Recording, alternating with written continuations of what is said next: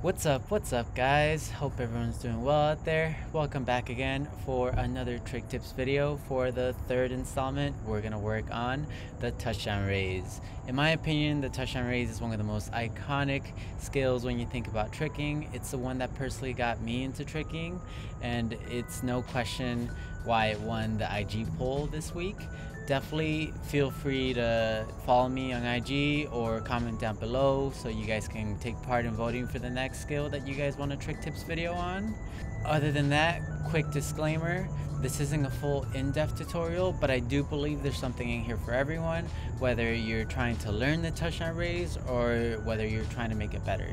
So definitely feel free to watch this video no matter what skill level you're at, and if you have something to teach me, go ahead and leave it in the comment section down below. Also, one final note, I don't consider my touchdown raise to be the best or most powerful, and I don't consider my methods to be the best or most efficient. However, these are methods that I've taught touchdown raise to people with, and if you feel like they help you, then awesome. I'm just putting this information out there for you guys. With that said, let's get to work. Trick tip number one, probably the most important when starting to learn the raise, is find the progression that works best for you. No two people are the same, and that means that no two people are learning exactly the same. If you have trouble learning the raise with a certain method, don't be afraid to experiment and try other means to get in there.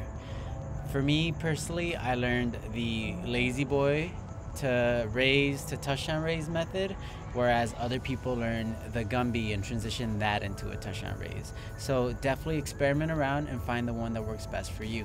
Method 1 is the Gumbi method. I recommend this method to anyone that has good shoulder mobility and back flexibility.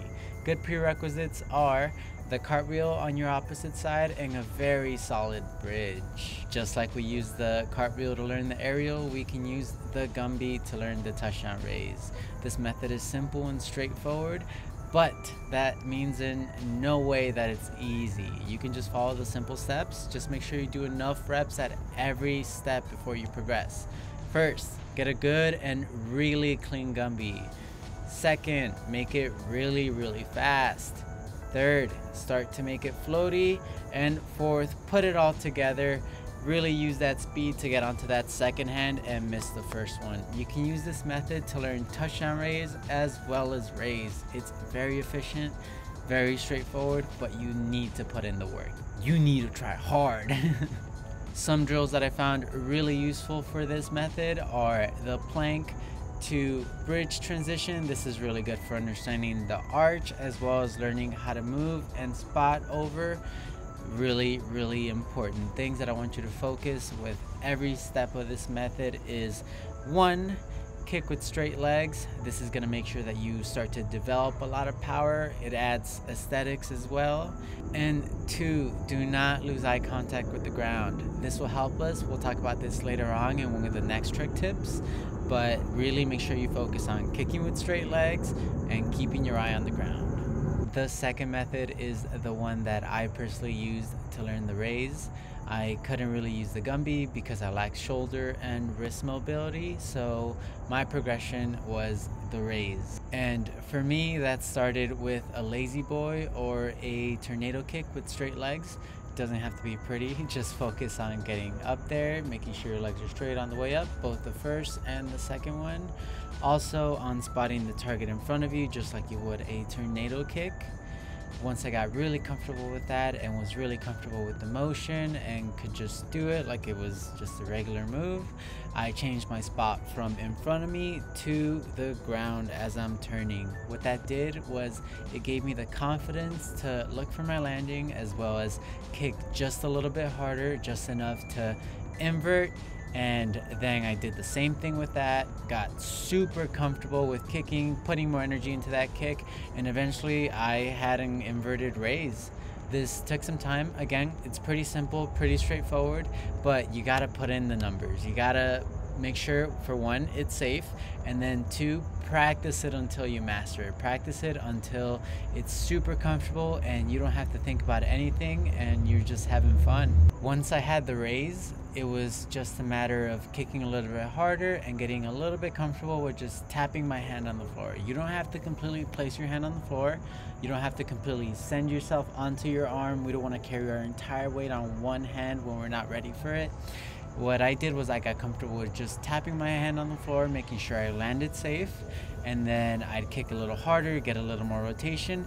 The faster you're rotating, the less weight is ultimately on your arm, just like with the back handspring. Really slow back handsprings lead to bad wrists, bad shoulders, bad backs, but then when you do them confidently and you do them a little bit faster, you're just using them to push. You're not using them to catch yourself. We're not catching ourselves in a one-handed handstand, yeah? We're just only using our hands to aid the flip and give us just that little bit of lift to give us a crap ton of power. So those are all the progressions that I want to share with you. There may be other ones that will also help you, but I hope that the ones that I showed you will help you towards your path to touchdown raise. But now let's move on to trick tip number 2, and that is step in place. I personally think of the touchdown raise as kind of a yin yang, in that I want as much rotational energy as I can get and not as much vertical difference when I take off, because if I go really high, then I'm going to come down, all my energy is going to go down into the ground. But if I think of it as a rotational move, kind of like a back handspring or a whip, then I find it easier to swing and pop out of it. When I first started touchdown raise, I used to take these huge steps, and my last step before my takeoff was this huge lunge because I thought it would give me an equally huge touchdown raise, but I was never able to swing or pop out of it. It wasn't until I thought of trying to step in place, that way my leg can swing way more and I can have way more rotational energy, again closer to the yin yang, that I found the pop and the swing to be so much easier. This not only takes up less space, but I personally find it more efficient and more powerful. It might be different for you, but feel free to try it out. And please, as one last final note and just a tip, this is kind of a pet peeve of mine, do not take up the whole floor for a touchdown raise, at least not at the beginning. If you're doing some huge tricks, then by all means do you. Like, I'm not gonna blame you for trying to generate as much power as you feel you need, but for a gainer, you are better off trying to get efficiency and then using that for the flip. For trick tip number 3, we're going to talk about spotting the floor the entire time. This not only is the key to consistency, the key to the timing, but it's also going to be the key to mastering the touchdown raise. In the beginning, it's extremely important because it's going to take away a lot of that fear. Most of the time when we're learning flips and inversions, we're scared of what we can't see because we don't know the end result of it.